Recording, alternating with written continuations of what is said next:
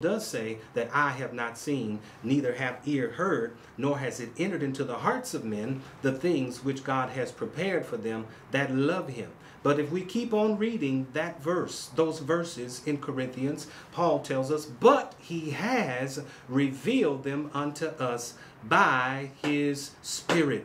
Hallelujah. So I'm grateful to God today that housed in my spirit is the divine will of God. Again, I want to say that to you on today. I am so grateful on today that housed in my spirit is the divine will of God. God's desire is already placed in your spirit. And it is up to you, my friends, whether or not you will choose to follow the leading that his Spirit is giving you, or to reject the leadership that his Spirit is giving unto you. But I don't ever want you to think that you are without. I don't ever want you to think that you are serving God with a kind of, if I may use this word, a kind of orphan mentality. Jesus said, I will never leave you. He said, I will never forsake you. And God even gave to Joshua a word in Joshua chapter 1. And those verses from verses 1 through 8 or 1 through 9, he begins to share with him the important crucibles, the important nuggets to good success. Success is not predicated just upon who has taught us. Success is not predicated just simply based upon the family that we come from, or our size, our height, our financial status, or our ability to navigate through the community. Your success is based on your obedience to the Word of God. And you say, well, Pastor, I'm a Christian, but his Word is not in me. Or I'm a Christian and I feel so lost, and I feel so... Well, I come to assure you today, my sisters and brothers, that housed, hallelujah, housed inside of your spirit lies the mysteries and the treasures of God's Word. It is in you. Paul said that the Word is so close to us, it is so near us. He declares that it is even in our mouth. This may sound kind of strange. It may sound kind of cuckoo and kind of spooky to some people, but the Word of God is in your mouth. Hallelujah. And if you will just open up your mouth, God will begin to give you what to say. If you will just open up your mouth. Stop waiting for people to validate you. Stop waiting for people to pat you on the back. Stop waiting for people to give you that extra push. This is a day and time where people are living a life that is very selfish, a life that is very evil. And the Bible even tells us that evil men will wax worse and worse. And so we should not be surprised when people treat you the way that you are treated. But I'm so glad on this morning that housed in my spirit rest the will of God. And I want to encourage you to contact him by faith. I want to encourage you to reach out and touch him by faith. That word, yes, it is in my mouth. You may feel like an orphan, but it's in your mouth. You may feel like you are disconnected. I don't want you to think that because you see pastors, and we may look, many of us, like there's nothing going on in our lives, or that we're not having to deal with certain factors and certain situations and certain issues. That is not always the case. We deal with troubles. We deal with problems. We deal with difficulties. But as leaders of today, God has given to us a unique way to deal and to handle those situations. And we're not going to keep it to ourselves.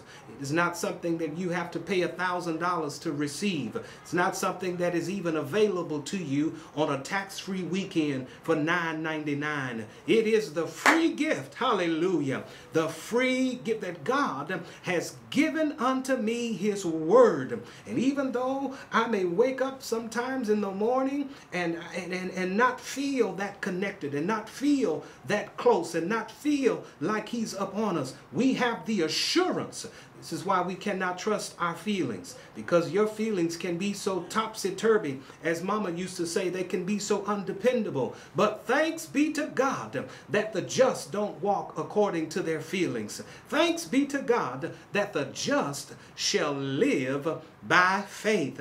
This is how we live. When people are encouraging you and challenging you to prove what you say, people are challenging you to prove where you're going. You don't have to, because the word has already done it. The word has already backed you up. And there is enough anointing, glory be to God, in your life and in my life to back up what is being stated. And so to you, my brothers and sisters that are dealing with difficulties in your homes, that are dealing with difficulties on the job, hallelujah, as one brother says, polished but yet dealing with many areas of persecution. As we deal with those things, you must know that God is never going to allow you to go through those things without giving you a way of escape. I hear people say sometimes that he won't put any more upon us than we are able to bear. But in clarity, the word says that he will not suffer us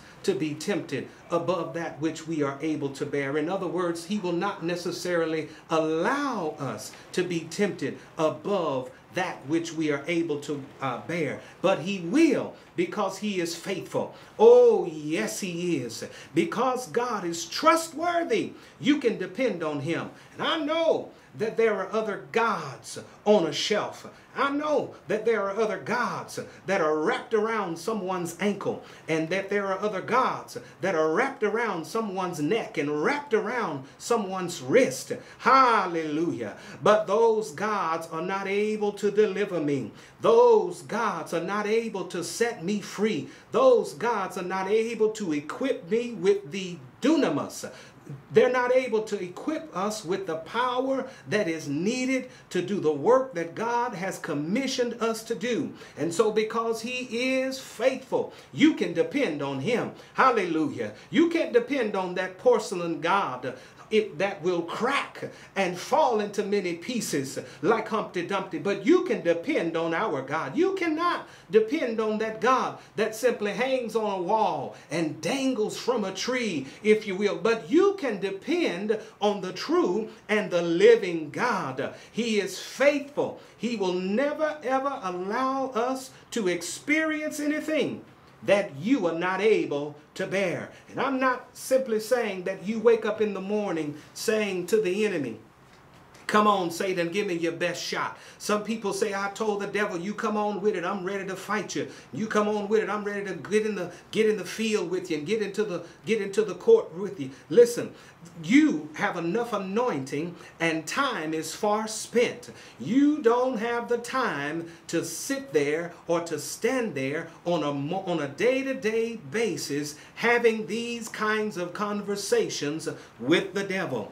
Jesus had a time when he spoke to the enemy, and he also had a time when the enemy was doing what he desired, and Christ himself remained silent because he knew that he must work the works of him that sent him while it is day, because there will come a time when nighttime will appear, and when night comes, the Bible says no man can work. And so I encourage all of you, those of you that are listening to us on the radio, you have tuned in to KGGR 1040 AM. Hallelujah. And then there are those of you that are tuned in, that are watching us via live on Facebook or perhaps even on YouTube. We want to say unto you, God is yet on the throne. Hallelujah. Glory be unto God. God bless you. God bless you. And may the favor of God continue to be upon your life. Yes, as one pastor said, we must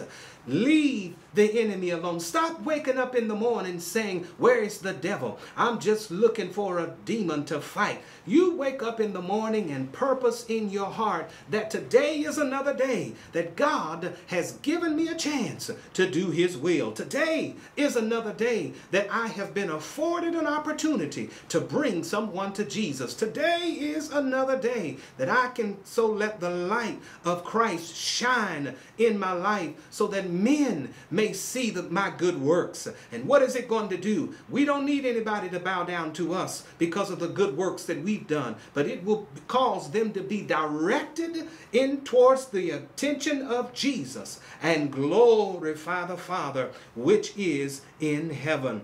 I pray that you all will stay faithful.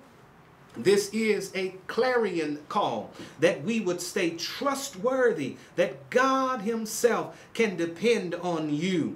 God says to us that we are not to put any confidence in our flesh. And oftentimes there are people that will simply try to trust in their own strength. They will trust in their own willpower and trust in their own knowledge and trust in their own training and trust in their own teachings. But we must trust in the name of the Lord. Hallelujah. Pastor Floyd there in the city of Houston, Texas at Salt Mine Ministries, he oftentimes encourages the people of God there at that church to dig deep into the mysteries and the treasures of God's word. Take some time and balance.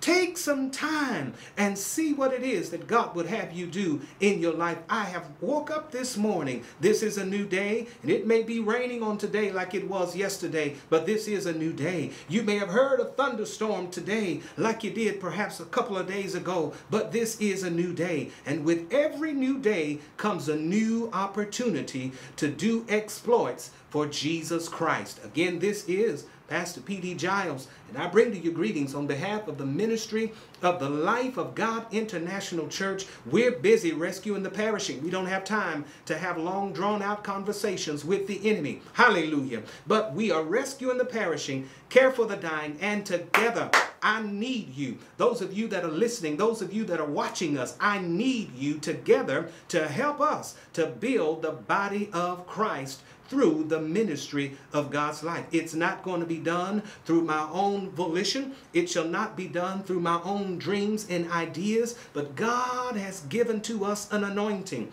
And with that anointing, burdens are removed. With that anointing, yokes are destroyed, and they are being destroyed because of the anointing. It's the anointing that will truly make the difference. Perhaps there is someone that is listening on your radio or listening on your mobile phone, and you desire to reach out to us here at the studio. I believe we have a few more moments, and we're going to encourage you to call us right now at 972-988-1040. Hallelujah. 972-988-1040. As Pastor Adams in the city of Bonham, Texas, encourages us sometimes, she says we must put all of our trust in God. Hallelujah. It cannot be in this economy. Have we not seen it? You cannot even depend on your neighborhood credit union. You cannot even depend on your neighborhood grocery store. You cannot even depend on your personal bank account. Your trust must be in the Lord. And so perhaps there is someone now, you're at home, you can't get out because it's raining here in the Dallas-Fort Worth area, but you are watching us or you are listening to us on your cell phone. You're listening to us in the confinement of your home. You want to call, and you just want a prayer partner that will stand in agreement with you. Hallelujah. We are here right now in the studio. Pick up that phone and dial us at 972-988-1040. You'll be on the call with Pastor P.D. Giles. 972-988-1040. If God is doing anything in your life and yet you know that you're on the right road, but you are faced with possible difficulties. And I know, as I said a few weeks ago, this being tax season, oftentimes we think that a great windfall has occurred in our life, but that is an opportunity. Every single time when finances come into your life, I don't care if it's a raise, we call it today a merit increase, whatever it may be, it is an opportunity for you to serve in a greater area as a faithful and a healthy steward. And so I pray that with the influx of tax refunds that will come your way, you will take the time to offer it up to God. It may seem like it is a magical thing. It may seem like you're involved in theatrics, but I would encourage you to offer it up unto God first. You pray over it. Hallelujah. God has given you the power to pray over that thing that has been dispersed into your hands. You pray over that refund and ask the Lord for wisdom. James, the book of James says, if any man, that means woman also, he says, if any man will lack wisdom, let him ask of God, who giveth to all. If you ask me, Pastor Giles, what shall I do with this influx of money that has come my way? I may say, well, you need to pay this, and you need to pay that, and you need to do this, and you need to put this amount there. But if you ask God, hallelujah, God will give unto you outwardly as a result of what's already happening in your spirit. Wisdom is in you. Why? Because housed in my spirit rest the presence and the divine will of God. But oftentimes we are hindered from allowing what's done in our spirit to be applicable to us in the flesh. And so what we're saying is that you pray. You ask the Lord, God, I thank you. You teach me how to spend. You teach me how to put aside. You teach me how to be a good steward. Moreover, the Bible says it is required of stewards that a man, again, that means woman as well, that a man be found faithful. You may be faithful this morning. You may be faithful to your local church on tomorrow morning for an early morning manna. But are you faithful when he finds you? You may be faithful when someone is watching you, and you may be faithful when someone is viewing you, or when someone is listening to you. But are you faithful when you are found? Hallelujah. Moreover, he says it is required of stewards. It is not a suggestion. It is a requirement. Faithfulness is a requirement.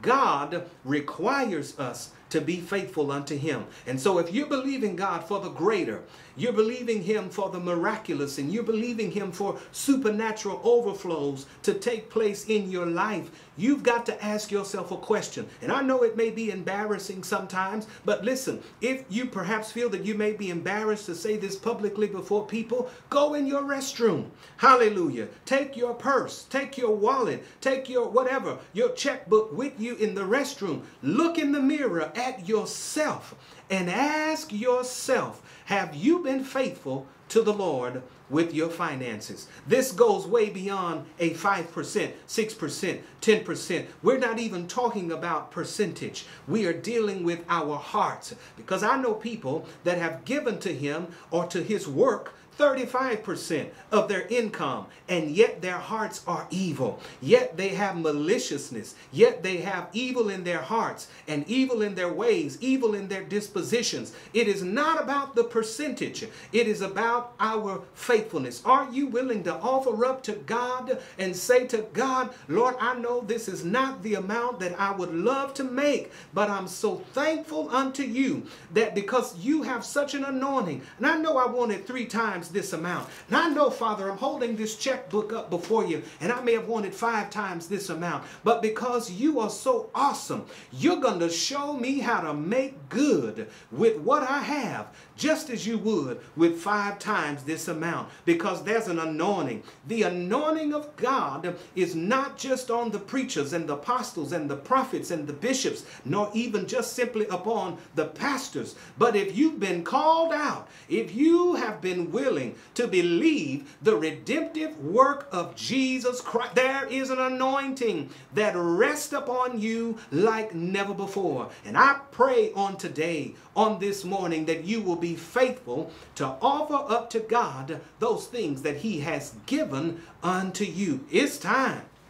Hallelujah. You've got to tell your dollars. You've got to tell that checkbook sometimes. And I know this may be out there. Hallelujah. And everyone listening to me, you may not be where I am right now concerning that. You may not even have a grasp, understanding of where it takes time to get to that place. And I've had to be broken. I've had to be charred, if you will, like an olive. Hallelujah. And sometimes God will have things to crush you so that the oil of his anointing, the oil of his wisdom can come up out of you, and that you may be able to know the divine, precious will of God like never before. But when you get to that place in God, where you literally understand that what I receive on this job is not my source. Hallelujah. Glory be unto. It's just simply a channel where God uses to bring about some of his will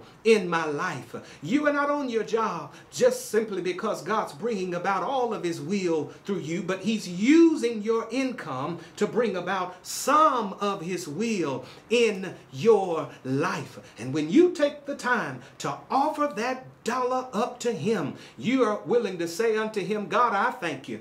Hallelujah. That I'm bigger than this dollar. I thank you that I'm bigger than this check. God, I thank you that my business belongs to you. I praise you that my automobile belongs to you. I thank you that the home I live in, it belongs unto you. And had it not been for you, I would not be in this place now. And if you want more in your life, if you want God to give you more, it is time for us to be